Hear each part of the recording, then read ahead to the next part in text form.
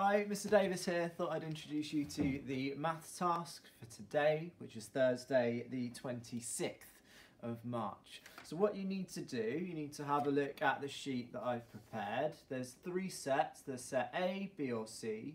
Now you need to think about how confident you are at converting between analog and digital time using the 24-hour clock. If you're feeling really confident, you normally really try and challenge yourself in class as well. You want to go for set C.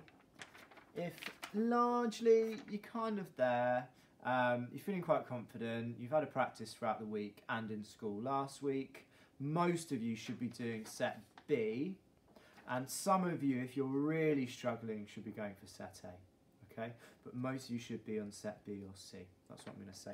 So please let me know how you get on. Remember to ask an adult or email your teacher if you've gone wrong and you're not sure how after checking the answers. The answers are on the following page. So if you go to page 3 of the maths task for today, you'll be able to check your answers as well. Okay, let me know if you have any problems. Thank you.